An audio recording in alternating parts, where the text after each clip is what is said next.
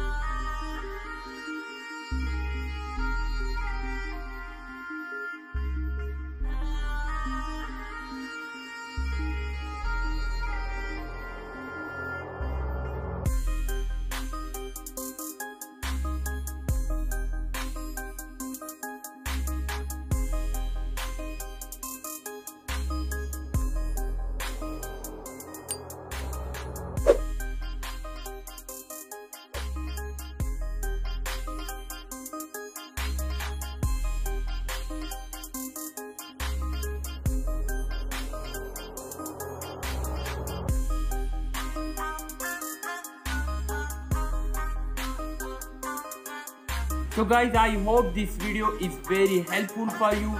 Please like this video and do not forget subscribe button and press the bell icon for get more videos.